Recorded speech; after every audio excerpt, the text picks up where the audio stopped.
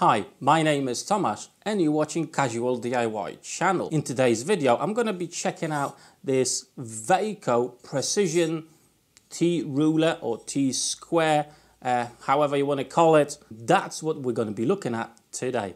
Check out the video.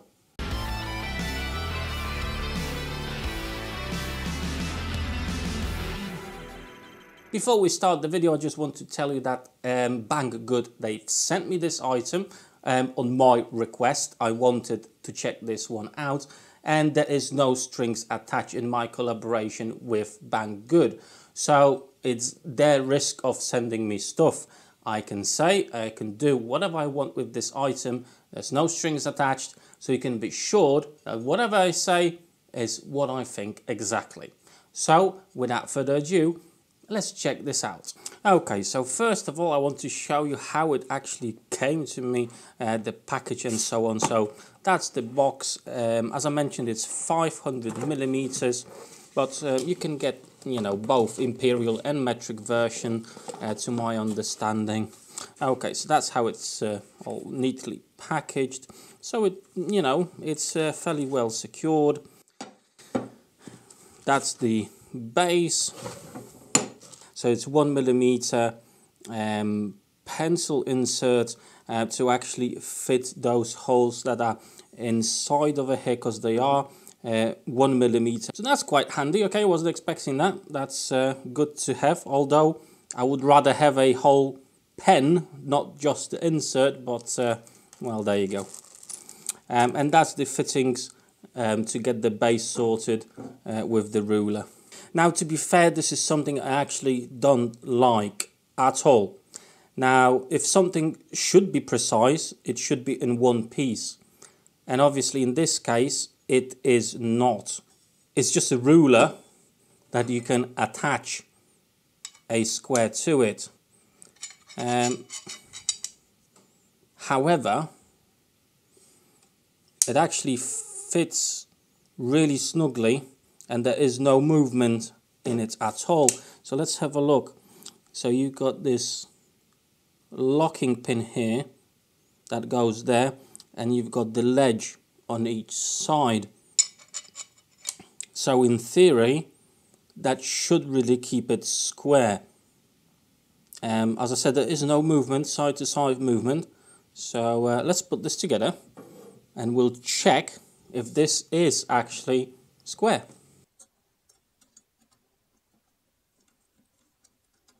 Right then, so let's have a look what features this T-square has, if it's any good, and if it's square. Okay, so how is it built? You've got the bottom support here, where the indicator for 0 starts at the bottom of the support. The thickness of this base is exactly 8 millimeters, so it's fairly thick. Now, it does have its good sides, and it does have its bad sides.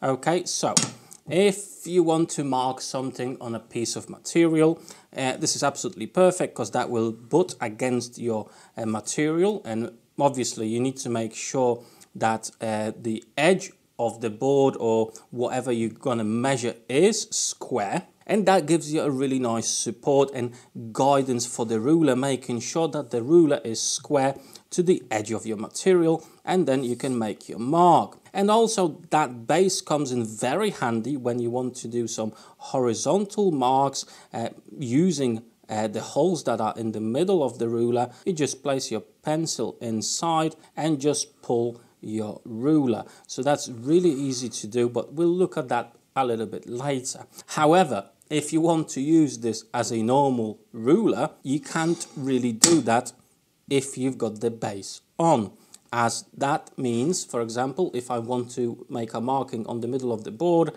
then this is raising the ruler from the material itself. So to use this as a ruler on its own, you have to take off the base, and taking the base off and putting it back on over time, it may cause some inaccuracy in the base attachment itself. So definitely I would not recommend doing that. So we are limited using the ruler as it is with the base on. Now the base itself is actually made from aluminium as well as the ruler itself, and it does have a nice and sturdy feel to it.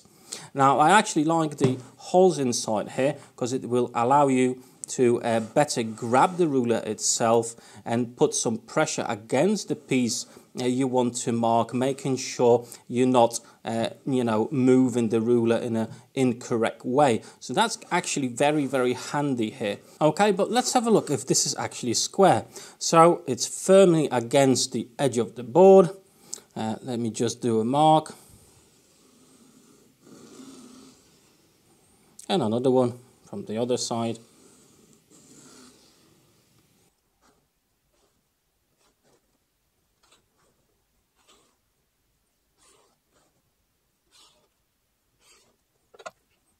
Okay, so let's have a look at these.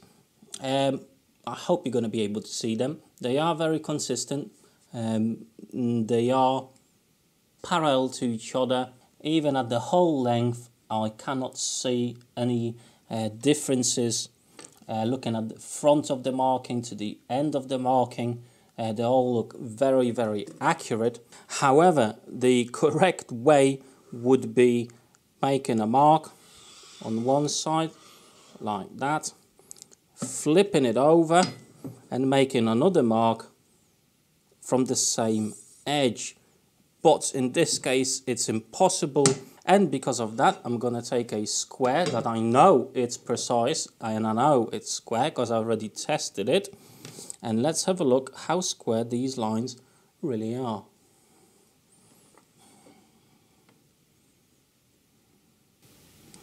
Okay, that's really accurate. Right, it actually does look really, really nice and square. Just in case, I'm going to have a look with another square that again I know is for sure dead on square.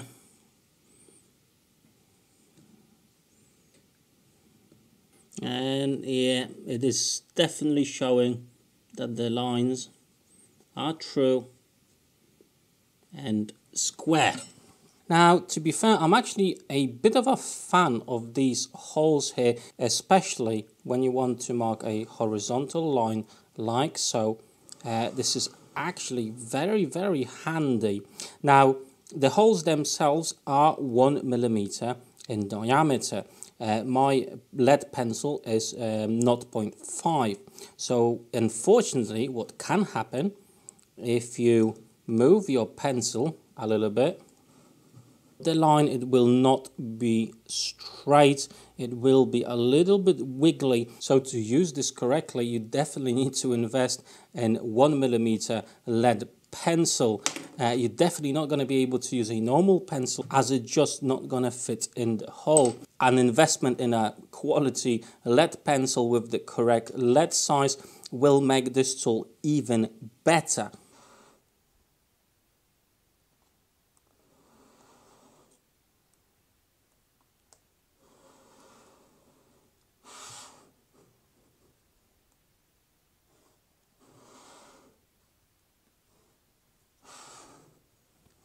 Now, a marking tool of this type is very handy when you need to mark larger pieces, sheet materials, so it is definitely very handy making sure you've got accurate measurements. As usually, I would just use a tape measure, make my markings, for example, like so. Usually you need to take 2 markings or even 3 along the board, and then you need to take the longest ruler you've got in your workshop and connect the points. Now, we all know what issues come with that.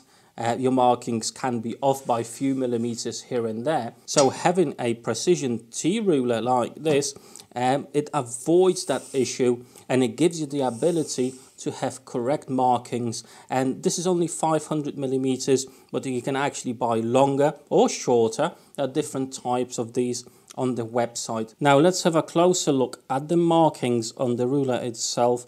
As we can see, they are fairly clear. They are white on red, so they are visible. However, it is fairly crowded on the ruler. It's not difficult to read the markings.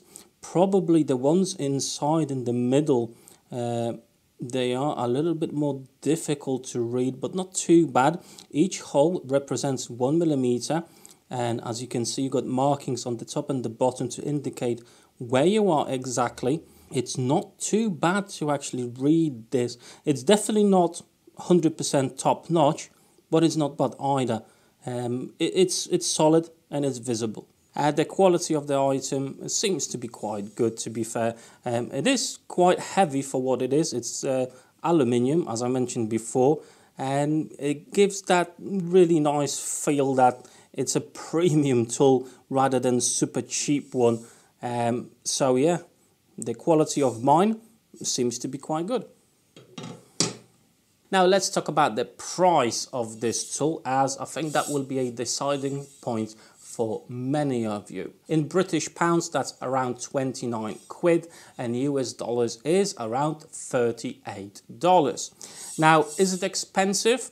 This is a 500 millimeter ruler, precision ruler. So it does actually come in few features like the base and the 1 millimeter increment holes for horizontal markings, and the quality itself is fairly decent. So for the money, I think it's not a bad choice. Now, as mentioned at the beginning of my video, I am a little bit concerned about the detachable base, as that could lead to some inaccuracy with this tool. Now, I also want to compare this particular one to one from Drill Pro, which is also sold by Banggood.com. However, the one from Drill Pro is slightly different, and it comes in one piece. So I think there would be less chance for receiving an item that is basically not accurate. And in this one, there is that potential here that something may have gone wrong. You know, they are not made by hand, by all means, of course they're not. They're all made by machines. But the more parts there is, the more chance there is that something will be inaccurate. For me, this particular one is absolutely spot on. It's square, and it will for sure do exactly what I need it to do.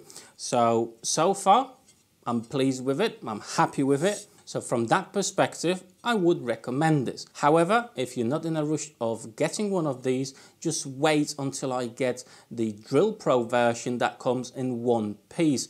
And then we can actually compare which one could be actually better for you. Now, if you decide to buy one of these, I'm going to drop some affiliated links down below in the description of my video. If you make a purchase from my links, obviously I get a tiny commission that, you know, helps my channel. And if you decide to do that, thank you so much.